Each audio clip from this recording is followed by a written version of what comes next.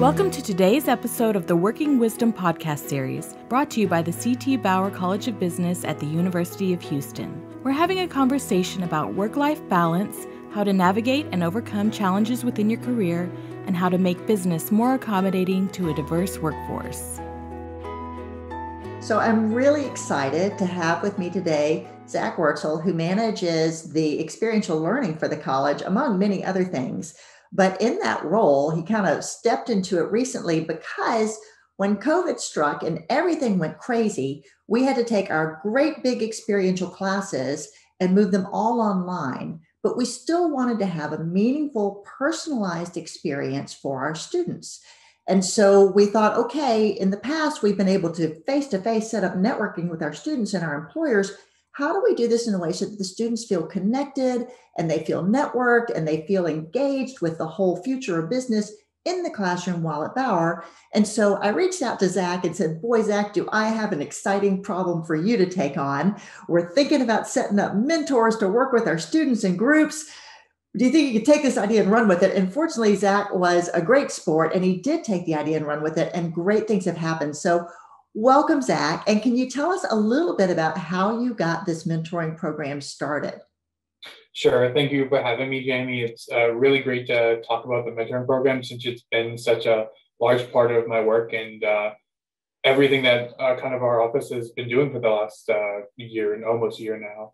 The mentoring program was something that started, I believe it was July of last year is when you came to me with that request. And we, as a lot of us were seeing, a lot of the world was changing, and we needed to figure out a way to help the students in your large experiential course have a networking connection.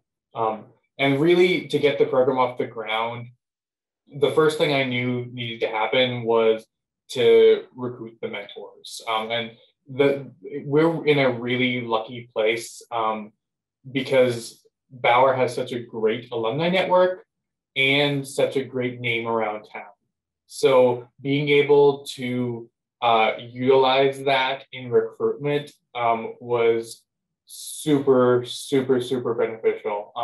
We reached out to the Bauer Young Alumni Board, who was a great help in recruiting mentors for us.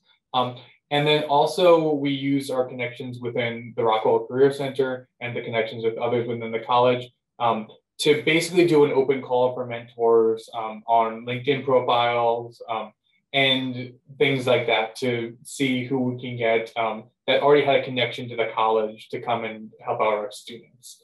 So that recruitment piece was really the first thing to handle, getting it off the ground.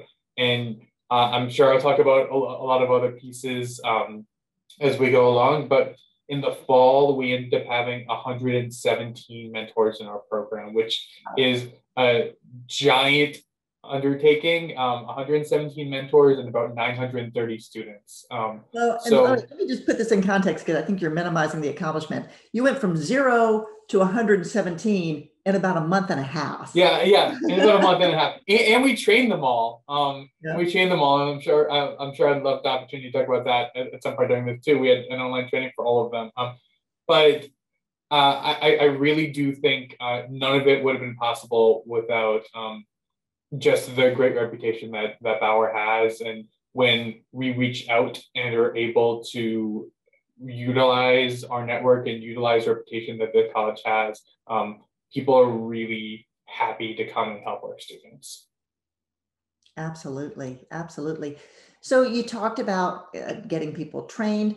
What are the kinds of things that you wanted to do when you were training mentors and preparing them? What were the lessons and the mindsets that you wanted to establish for new mentors? When you're doing something to this scale, I really wanted to set a certain level of expectations for the mentors. What that means to me was I wanted them to know what we expected for them as a mentor and what we expected them to not handle as a mentor. So the important things that we wanted our mentors to do was try to help our students feel a connection to the university and to the academics and to the course that they were in, which is something that's very easy or hopefully very easy when in person, because you can sit down next to somebody and have that conversation and make friends that way. In the busy 3302 course that this is housed in, there's professionals coming in all the time to present. Students are given those networking opportunities, but they weren't going to get that in a virtual world. So having the mentor hope to be able to serve as that person to build camaraderie within the groups, foster conversation with the students in those groups. Those are the type of things that we really wanted the mentor to focus on. And when I went through the list of things that I wanted the mentors to be, the number one thing I ended with is, I want you to be a role model for these students. So think about it in the way that these students may not have interacted with business professionals before on a consistent basis. So what would you want them to see and what would you want them to emulate? And when I was basing my training, it was mostly around that. And our statistics and facts from last semester really did back up that about 75% of the students in the course that completed a survey said that they did feel that connection to the college. So in that way, I think it was really successful. That is good.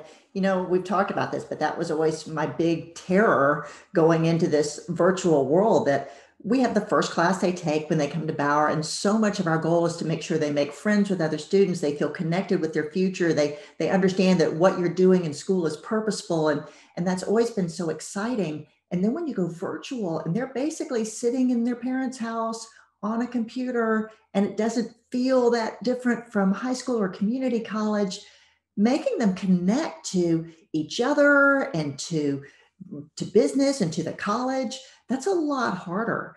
And I do know in the past with the class, we used to survey the students and we were really proud that always 80-something% said they made a personal friend. Despite the fact that we have more than 400 students in each section, they were still making personal friends, which the research has shown connects to long-term success in college. And then with this program, still more than 70% were saying, I made a personal friend as a result of being in the class. Can you talk a little bit to how the mentors worked with the students to help them connect to each other? Sure. So the mentors at the beginning of the semester all had a kickoff meeting with their team on Zoom. So each mentor was assigned to a group of 8 students. And the first kickoff meeting, we wanted them to do icebreakers. We provided an icebreaker for each of the mentors to use with their team. We wanted them to answer questions, go around and get each person talking. We wanted to really make sure that all of the students were in those meetings and involved. And we really talked to the mentors about, you're there to facilitate those conversations, but you're also there to really take part in those conversations. Because the more that the students, so I'll frame it this way. At the end of the semester, when I talked with mentors who had really good experiences and the students said that they really enjoyed talking to their mentor and working with their mentor, the ones that had kind of the best outcome were the ones that said, in my first meeting, I said to my team, like, I'm here to support you all. They were super engaged. They were open to meeting with them throughout the semester to really help them through the work that they were doing. So the ones that said that I made an effort in that first meeting to set the groundwork that I was there for them were the ones that were super successful. So as we moved into the spring, which was our second semester of the mentoring program, I really took that and brought it to the training session as well to talk about how to use that kickoff meeting as a way to set the tone for the semester, because it's so important. I think it goes back to kind of the old thing is like, you only made one first impression. So the mentors that made really good first impressions on their group at that kickoff meeting end up usually having really good semesters working with their groups. So I really think that's a way that we worked with the mentors to set up that sense of kind of pride in the work that they were doing with their students. We've talked a lot about the benefits to the students of having mentors, and I think people would kind of assume that there's a lot of benefits. I mean, the research shows too, a lot of benefits to having mentors. What are the benefits to the mentors for volunteering for a program like this? Because it's not like we're paying them. These folks are doing it out of the goodness of their own hearts. What kinds of things do you get out of this experience as a mentor? Yeah. I mean, besides the fact that they get to have like 50 emails a semester with me, then other than they get to interact with me a whole lot, which is a great thing. I really think the mentors that have made a great impact in this program are ones that see the benefit of cultivating relationships with students that could potentially be employees for them down the road. I think helping them develop is not only an altruistic piece that they enjoy, but also they see the benefit of working with students like that. A large amount of the mentors are alumni themselves. So I think the ability to give back to the college in that fashion, I think, is something that draws them back and is a plus for them. But also the ability to talk to students that may be going through some of the things that they went through, I think is something that's beneficial to them. We also do try to provide a networking opportunity for the mentors as well. So at the end of each semester, I hold Zoom meetings with all of the mentors, or invite all the mentors to come and be able to interact with each other so they can build a professional network that way as well. So we hope it's a mutually beneficial experience for the students and the mentors.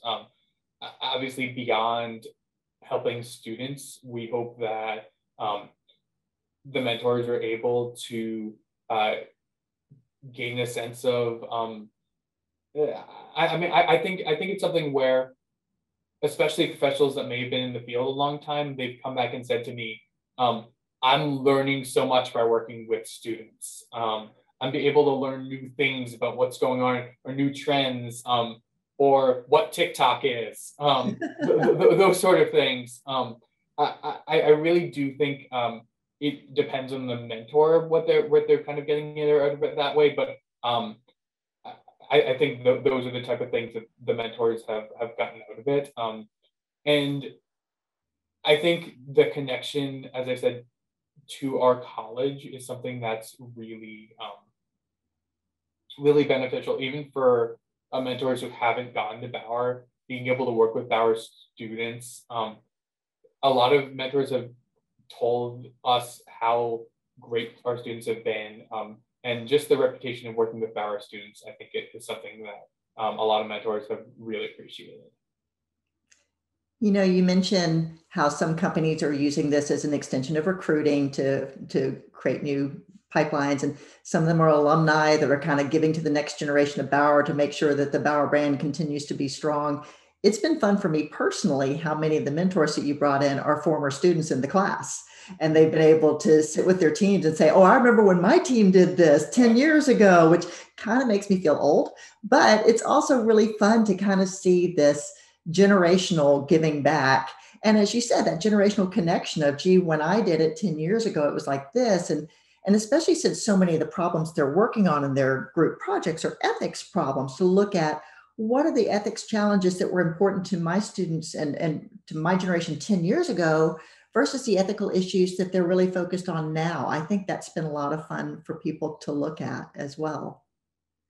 Yeah, and I really do agree. And it's interesting to see, and just the conversations I've had with mentors, it's really interesting to see their view on some of the ethics projects that the students decide to take on. And I think the biggest thing that the mentors are able to help these teams do is really focus in on what is an ethical dilemma and what isn't. What is a specific problem versus looking at a gigantic problem. So one of the, I'd say, more common ethical issues a lot of groups like to look at and talk about is offshoring of labor. And if you try to make an ethical case that you have to present in 10 minutes on offshoring as a giant thing, is going to be totally impossible, especially as young business students. That's a very tough case for anyone to do in 10 minutes. But I think the mentors do help in the academic piece of, well, maybe you look at it this way, or maybe pick one specific company to look at. So I really do think the mentors play a nice role in providing structures to some of the ideas that without the mentors in those groups, the students may have run down a rabbit hole in one direction and have to kind of bring themselves back, hopefully. But the mentors kind of provide some kind of, I'm starting to think of it as like bowling with bumpers. So kind of keep them in the right lane. And I think that the mentors do help with that. Well, selfishly, I love that they're there for that because, frankly, as you know, we have 1,300 students in the course in the fall and another 900 in the spring. And there's no way that the other professor and I could give that level of personal attention and feedback to all 2,000 plus students over the course of the year. But having that professional person that can provide context and structure, as you said, and just that professional maturity of, hey, let's look at this from some different areas because I've already made mistakes and learned from them and kind of let me share the benefits of my wisdom and experience. I think it's a good experience to have very early in their academic programs. No, and I agree. And even from some of the conversation with mentors, the mentors saw places in their teams where they were like, I knew I needed to step in here. I needed to step in on presentation skills. I needed to step in on, well, this sounds like too much of an opinion versus can you find some research to back that up? So the mentors really found a place where they can really step in and help their teams along the way. As this semester goes on, they have that kickoff meeting I kind of talked about earlier. But they also have two different other check-in points with their mentors on the project itself. But what I think is even more important is they have check-ins on their career documents with their mentors as well. So the mentors will review each student's LinkedIn individually. And then for the spring semester, we have the mentors review students' mock interviews as well. So I think that's where my hope is real mentoring can sort of come in, is when it's individualized. As much as they can help the team as a mentor and keep them in those pieces, I think when they can individualize the feedback they're giving to each student, it could really help them as an individual, and hopefully from that spring conversations with their mentor to take it kind of further down the road of helping them career-wise. Great. So we are ending our first year of quarantine and hopefully going back into the real world in the fall, hopefully. And we're also finishing the first year of having this brand new mentoring program. Where do you see this going in the future with all these changes? Yeah. So I really hope that we can have some sort of in-person component. It's something that people have asked for. Students have asked for it in their feedback. The mentors have asked for it. So when the world allows for it, I really do think that it's something where that would be a great learning tool for both the students and the mentors. If the student groups were able to do a site visit to their mentor's workplace and see what it looks like, and see what their work looks like in action. Because it's one thing for a mentor to hop on a Zoom call and say that they work for KPMG, or hop on a Zoom call and say that they work for BP. And in their student's mind, they can kind of envision what that looks like. But going there and actually seeing it would be a part that I would really hope to happen in the future. I also hope that we're able to get the program more career focused. So it is very difficult to do individualized, focused at scale. But when we think about it, since our recruitment efforts have been very successful, the recruitment, there's a lot of mentors that are returning, a lot of people have been part of the program for a while. The hope is the more mentors that we can get that are quality mentors, and we put them in groups of 8 students. 8 students is a scale that's doable for people. So seeing how we can make more pieces of the program individualized is a part where that I really hope to see the program grow into as we definitely move towards the fall. Great. So last things, congratulations on receiving recognition from the National Association of Colleges and Employers for this program and its uniqueness and its excellence, which is wonderful. And if somebody wanted to volunteer to be a mentor, how would they do that? Cool. Thanks, Jamie. Yeah, that would be great. Anyone listening that would want to be a mentor, please just connect with me on LinkedIn and send me a message. My name is Zach Wortzel, again, ZachWortzel. And I would look forward to anyone who wanted to reach out to potentially mentor our students. We have a great program, and hopefully we get some great professionals who listen to this podcast. Great. Thank you so much for taking time to visit with me today, and I will see you soon. Cool. Thank you, Jamie.